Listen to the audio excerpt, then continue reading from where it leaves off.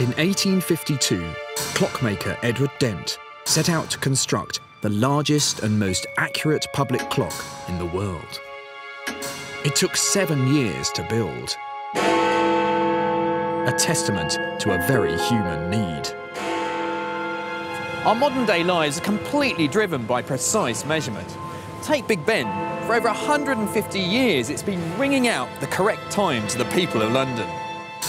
When built, it was an engineering marvel, accurate to an incredible 1 second an hour. But times have changed.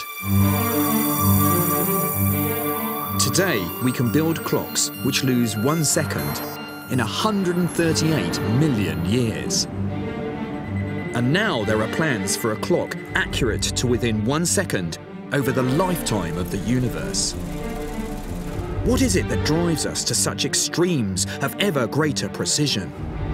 Why do we feel the need to quantify and measure, to impose order on the world around us?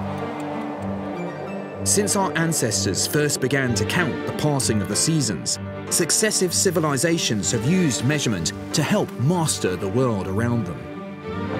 It's taken us to the moon and split the atom, and it fascinates me.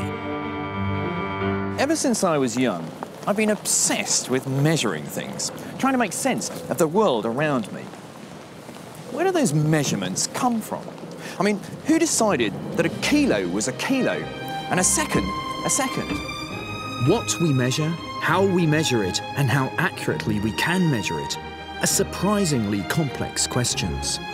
Questions which have obsessed generations of great minds and created a system that describes everything in our world with just 7 fundamental units of measurement. And the quest to define those 7 units with ever greater precision has changed our world.